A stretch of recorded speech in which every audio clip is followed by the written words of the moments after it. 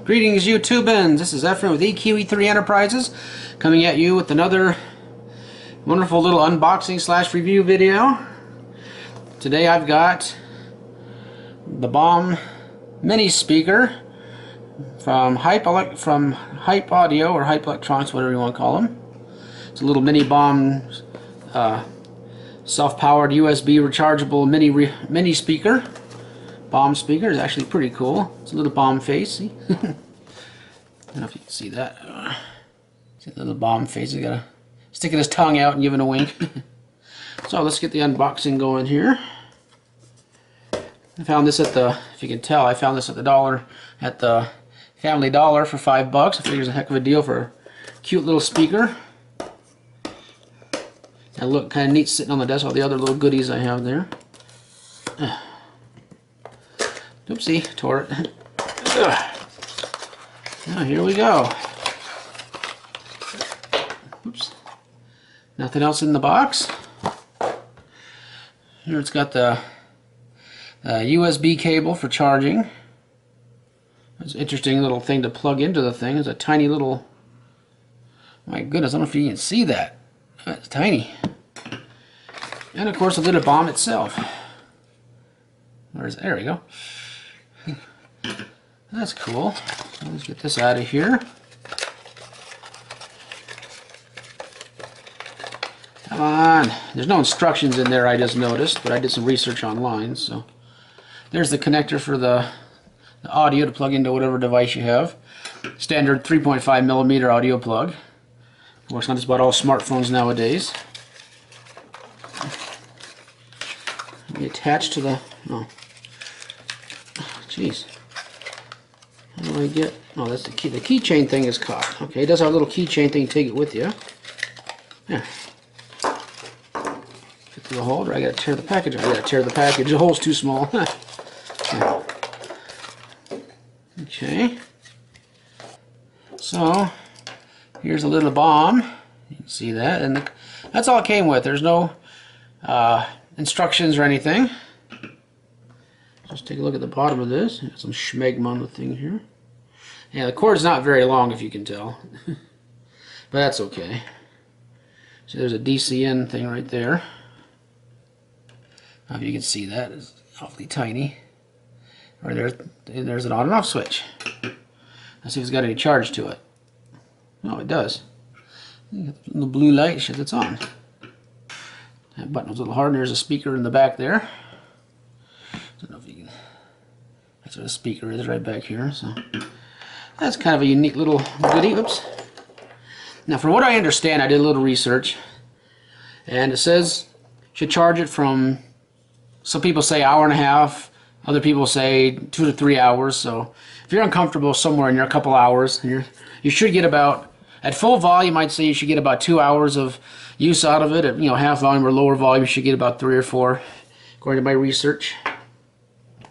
So let's see what this little baby sounds like. Plugged into my phone here, and I'll first of all let you hear my startup music on one of my videos, since I don't have rights to rebroadcast anything else at a good volume level here.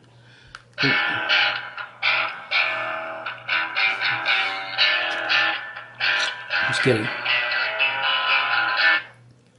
Okay. That was just my phone speaker, and it's not real good. It's a Droid Razor. Plug that baby in. And I'm guessing there's no volume control on this little bomb thing here, so the volume of your phone determines the volume of the speaker. So let's see what that sounds like. Uh-oh. Doesn't work. Oh. Dumb butt. Help to... Okay, I forgot to turn the speaker on. That's why it didn't seem like it was working. Ha! Dummy. There, turn it on. It comes with a partial charge, I see. Let's try that again. Take 2.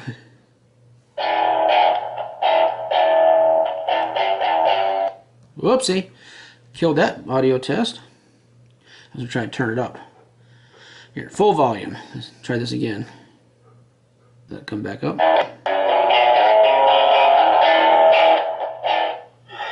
Greetings, YouTubers. This is Efren with EQE3 Enterprise, coming at you with the second of 3 videos. Weekly startup, a small business roundup. Yeah, there is quite a difference. Video, another Another great product that would be beneficial to small businesses and startups. Help you cut your employees. You can kind of tell the difference there. http://www.veridesk.com. Alrighty. Oops. I think it works pretty well, I see. There's some videos, sometimes Chris Perillo's videos are really low for some reason. I don't know if it's just the audio coming through YouTube or what it is, but it's good to have that. You know, I usually listen to it with headphones, but if I'm doing something, moving around a lot, I want to have a headphone cord hanging off me, so. This little thing will do the trick. There's really good sound for the price. I'm surprised, and couldn't find any website online for the company. It's called Hype, and all that, so. But like I said, some people have had trial and error with it, and that's like I mentioned for the charging times. Supposedly the light comes on when you plug it in to charge, so it might possibly go off when it's done charging. I don't know. I think one or two people online said it never goes off. Of course, they might not have left it in long enough either. So yeah, I'll do some further tests, and I'll add to the description of this video and what I find. But yeah, that's the general consensus online. So yeah, this is a pretty decent little speaker for the money.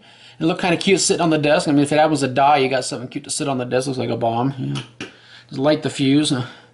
So yeah, I'm pretty impressed with this.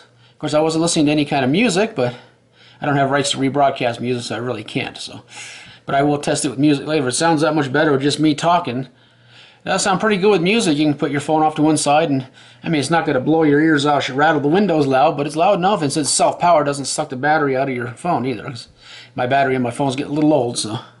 Anyway, that's my little review, unboxing / review. Hope you appreciated it. And apparently they sell these at Walmart and Amazon, but I got this for $5. I think Amazon wanted 7 or 8 for it.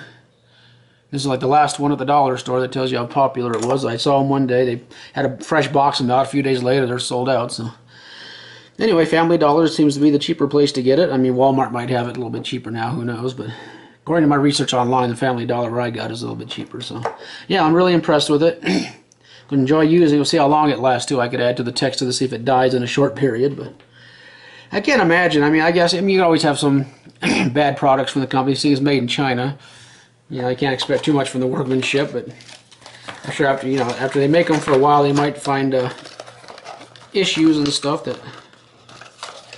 that oops. Just noticed something else. Wait a second. No, never mind. There's a little rubber piece of sticky rubber that was stuck in the box. I thought that apparently was attached down here. I don't know if you can see that. I don't know. Right here. I can't imagine it's extremely necessary to have that there. Yeah, it might have been just to keep it from rattling in the box too, but I guess you could put a little piece of foam if you don't want it sliding around, but it's not like you're going to be dragging it around with you, so not a huge deal. So anyway, other than that, that's my little unboxing and review. Hope you appreciated it. Thank you for liking, sharing, subscribing, and commenting on these videos and watching more of my videos. Thumbs up if you liked it. Thumbs down if you didn't. Remember, I accept all constructive criticism, but I don't acknowledge trolls, unless you're a helpful troll. Thank you.